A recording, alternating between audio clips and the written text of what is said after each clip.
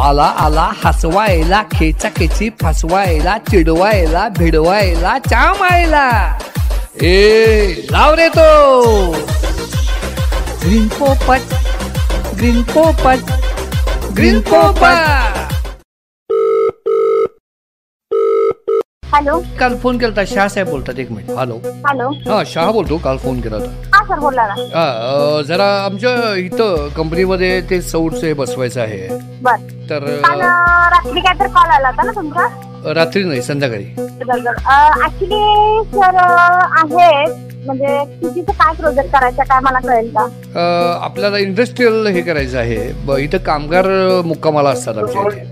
बर. आणि गरम पाणी लागतं रोज. जवळपास 1-2 हजार लिटर गरम पाणी लागतं. बर ठीक आहे सर. मी काय करते, तुमचा ऍड्रेस मला सांगताय? ऍड्रेस मी सांगतो, पण काय ह्याचं कॅपॅसिटीचं बसवावं लागेल ते जरा समजेल का? ऍक्च्युली 2000 लिटर जर रिक्वायरमेंट असेल तर 500 लिटरचे 4 सोलर वॉटर हीटर बसवू शकतो. किंवा मग 1000 लिटरचे 2 बसवू शकतो. असं पण करू शकतो. आपलं साईड बघावी लागेल, त्याच्यानंतर डिसिजन घ्यावा लागेल की कोणती बसवायची काय. बरं, म्हणजे साईड काय डिपेंड असतं ते, म्हणजे कशावर डिपेंड असतं? ऍक्च्युली साईड कशासाठी बघितली जाते सर, तो कलेक्टर जो असतो तो फ्लॅट प्लेट बसवायचा का ट्यूब बसवायचा. जर जागा जास्त असेल तर ट्यूब बसवला तर चालेल, कारण की कसं असतं 1000 लिटर मध्ये बरेच म्हणजे आता 500 लिटरचे जर 4 आपण सजेस्ट करत असलो तर 500 लिटर मध्ये म्हणजे बरीच जागा व्यापली जाते. मग ती जी जागा व्यापली जाते मग ते टेरिसचा जो काही स्पेस आहे तो जास्त करून व्यापला जाईल.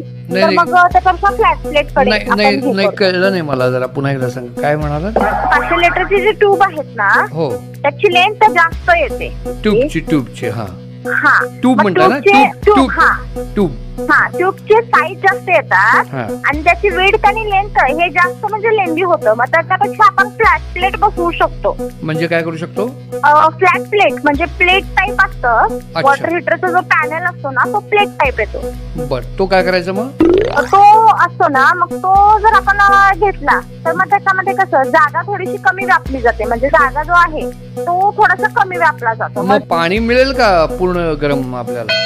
हो हो हो हो, त्याच्यात काय प्रॉब्लेम येणार नाहीये. दोन्हीतलं कोणतंही घ्या, त्याच्यामध्ये काही प्रॉब्लेम येणार नाही. पाण्याच्या म्हणजे गरमीमध्ये वगैरे काय प्रॉब्लेम येणार नाही. फक्त हाच प्रॉब्लेम येतोय की आपल्या टेरिसची जागा जास्त व्यापली जाते.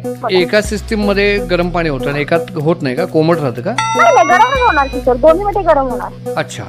मेन माझा प्रॉब्लेम काय आहे, माझा स्टाफ आणि माझं जे वर्क काम जे आहे ना, माझा प्रोजेक्ट जो आहे त्याला 24 तास म्हणा आणि 12 महिने पूर्ण गरम पाणी लागेल. 24 तास 12 महिने. हो ठीक आहे, त्या पद्धतीने मग सर प्लॅन करून तुमच्याशी डिस्कस करते. बर, मग गरम पाणी पण मिळेल ना 12 महिने, म्हणजे असं पूर्ण वर्षभर?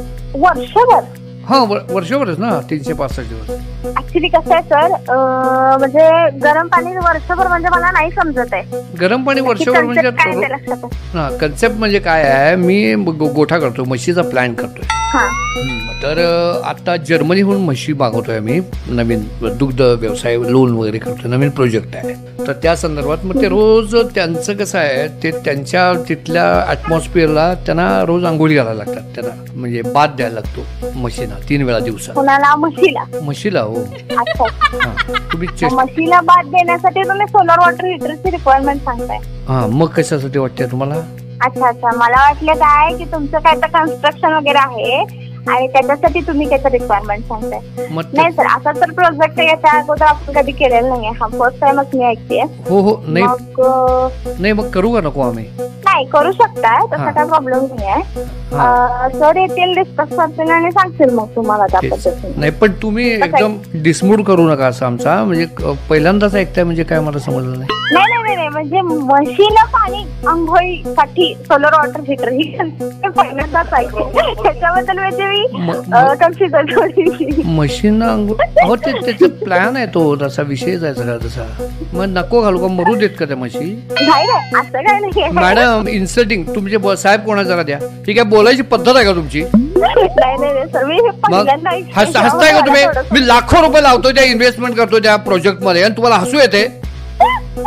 Sir sorry sir, actually wish concept म्हणजे पहिल्यांदाच ऐकते. अहो, पण हसण्यासारखं काय? त्यात माझे पैसे चालले आहेत, इन्व्हेस्टमेंट मी करतो, तुम्हाला हसू कसले येते? सॉरी. आधी हसणं बंद करा तुम्ही. सॉरी म्हणा. सॉरी. हा 90.4 ग्रीन एफएम मधनं बोलतोय खांडेकर मॅडम. रॉंग नंबर लागला राव. केलं का नाही ग्रीन पोपट. धीरज खांडेकर तुमचे मिस्टर आहेत. हॅलो कोमल, मी धीरज बोलतोय आणि ग्रीन पोपटला मीच दिला होता नंबर तुझा. झाला का नाही ग्रीन पोपट? घाबरलेली मी म्हटलं हे काय नवीन आहे. Okay, thank you sir. तर मंडळी, तुम्हाला कोणा व्यक्तीचा जर ग्रीन पोपट करायचं असेल तर या व्हॉट्सअप नंबरवरती त्या व्यक्तीचं नाव आणि त्याची माहिती अवश्य कळवा. नंबर लिहून घ्या 7057426468 7057426468. ग्रीन पोपट. ग्रीन पोपट, ग्रीन पोपट, ग्रीन पोपट.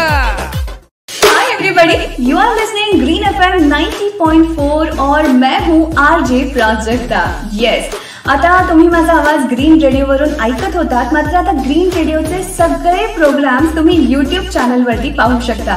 तर त्यासाठी तुम्हाला युट्यूब चॅनलवरती जावं लागेल आणि सबस्क्राईब करावं लागेल ग्रीन FM 90.4 सांगली. येस, त्याच्यासाठी आपला 2 पानांचा लोगो अवश्य लक्षात ठेवा. थँक्यू.